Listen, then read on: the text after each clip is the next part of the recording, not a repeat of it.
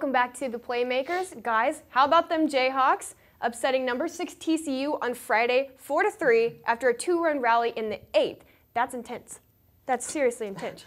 Unfortunately, the same nobody spell. saw that coming. So. Nobody saw it coming. Oh, the same spell took over for the next 2 games in the series. But it was nice to see the fire in these guys. They have it in them, especially on a Rich Price coach team. Oh yeah, Coach Price. I think he was one of the best coaches here. Well, yeah, he has over KU. 1,000 wins in his career, so he's the coach who's going to get it done, turn this program around. And so there was 2 games this weekend besides the one Kev already went through. First Friday, and this is the one that KU would win. And this is a game where they won 4-3. Krause set the tone. He's able to manufacture runs, and the bullpen pitched really well. They did early in the game. Both pitchers were dealing, but they both allowed one solo home run. Each team got 1 solo home run in the first inning, and then pitchers settled down. Yep. And like you said, Scout, yeah. Yep. Krause settled down, and KU was able to. A little bit of power of their own there. Yeah. Joe Moroni. Exactly. That's what I mentioned earlier. Joe Moroni hits the first inning home run, and they were able to manufacture runs the rest of the game. 3 more of them for KU. Later, Lucan Baker wasn't much of a threat on the mound, but he can handle the bat pretty well. He could, and he played DH when he wasn't pitching. But Owen Taylor here with the sac fly to get the 4th run, and that's the winning run right there. And you see how excited the team was getting. At the end of the game, they left the bullpen like they won the College World Series. Yeah, the whole team was excited. Right here, this is what I'm talking about. Pumped. They were cheering. They piled up on the mound. It was a lot of fun to watch. There was a lot of energy in the stadium on Friday night. Saturday, not so much. Saturday, they got shut out 8-0. It was 4-0 after 3 innings. Yep. And then they can just continue to go downhill. You see KU just kind of out of it already to start the game there. Low energy, and then just spot on hitting by TCU as they had 13 hits. Yeah, KU couldn't muster anything, and TCU just was hitting everything the pitchers were giving to them. So it wasn't much of a game. And then Sunday, like I already went through, they swamped KU, 16 runs. Well, I think that just goes to show what a solid pitching performance can do for you. You can go up and just, match the number 6 team in the country after not getting any kind of AP nod for the longest time. You can go up, match them inning by inning, come out in the bottom of the 8th, and surprise them. That's the thing with baseball. If your pitching is on, you can win any game. Yeah. Pitching wins World Series. They win championships. So if you get a great pitching performance like Ben Krauth gave to KU on Friday, you can beat anyone in the world, really. Well, and that's the kind of presence that Krauth brings to this team. And they knew it before the season coming into it, but it's just it's proven now. That's the presence he brings. That's the kind of pitchers that KU needs to be looking to either make or recruit. And like we said, if he can set the tone early, and then he can bring confidence to that bullpen, because that bullpen struggles once the starters go out, then it's good. All right, looking forward, the KU baseball team will face Texas in Austin for a 3-game set. It's another tough Big 12 game. And they're taking on the road. Yeah, so KU doesn't have a home field advantage in Lawrence, but they're not at a disadvantage while being on the road. They don't have that while they're in Austin, Texas. So it's going to be a tough matchup for the baseball team.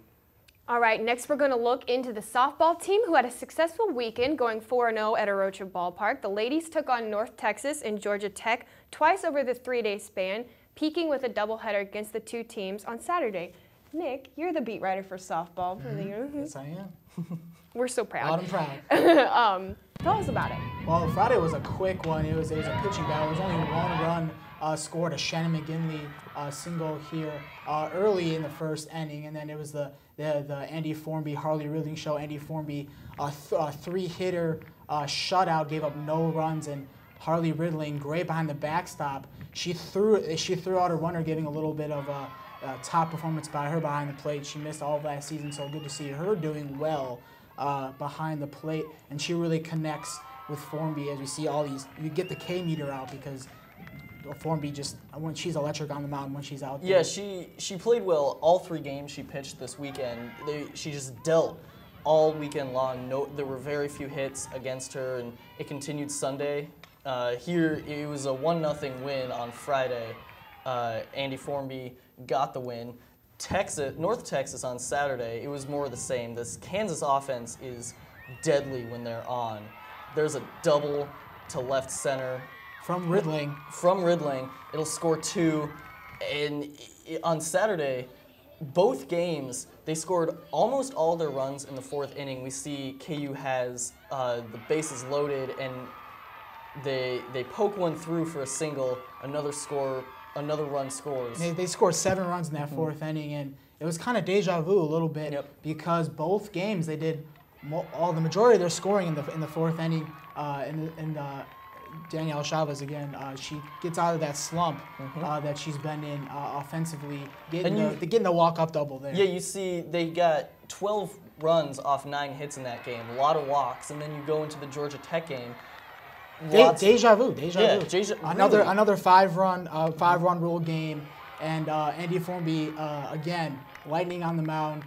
Gave up 1 run early. She seemed a little bit fatigued to start out, but once KU got the bats going, can't stop them. 11 hits on 10 runs. That's consistency right there. That is very efficient offense, very consistent. Lots of great pitching. What they did, they were situational. They took their walks. They were very patient at the plate. So they weren't just up there trying to swing for the fences. They took their pitches. They waited for something to drive or just poke one through the infield and score some runs. That's a lot of discipline there. That's very good to see. Especially, I mean, Ridley. The new hitting coach, TJ Hubbard, he's been preaching that. That's what Coach Megan Smith's been saying after the game. Yeah. Ridley had 4 RBIs. Yep. Even if she didn't have RBI, she started off every inning with a hit. That's a great stat. Great and stat. a home run. Okay, we're going to move into a segment we call Diamonds, Double Hits, and Double plays and dives. And drives. There was a lot of defensive plays this weekend, so we thought we'd show the world the great defense from this weekend. Diamonds, double plays, and dives. All right, coming at you. TCU swing. Ooh, that's Mirabelli? Tommy Mirabelli, yeah. Tommy Mirabelli, I like seeing him out there. Podajczyk has started at third base for a while there. Another play by Mirabelli. They don't call it in the hot corner, for nothing. Yeah. There's another sticking with baseball here. Deep fly to right field. Jovan Effner lays out. Not surprised there. He makes SportsCenter top 10 on a weekly basis. His 3rd diving catch in the last 2 years. Made it on SportsCenter again. Over to softball. Well, not all baseball on this one, but a deep fly to Shannon McGinley. She lays out in foul territory. Foul territory. It would have been a foul ball, but she's able to dive, and she gets the out. Stands up, brushes it off. No problem. Back to baseball. A long drive for KU, but the TCU outfielder, what a dive there to save a run. Yeah, it saved a run. They were able to stop the Kansas offense from scoring that inning. Totally stopped the rally, and I mean, TCU went on to win that game, so what a big out that was. Yeah, lights out plays.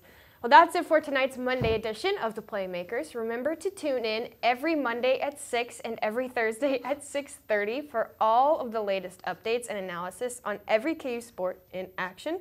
Be sure to give us a follow on Twitter at PlaymakersKU. Not just Twitter. Not just Twitter. We Instagram. Too. We're periscoping live today. We have Snapchat. And Snapchat. Don't forget Snapchat. Follow us on it all. Everything.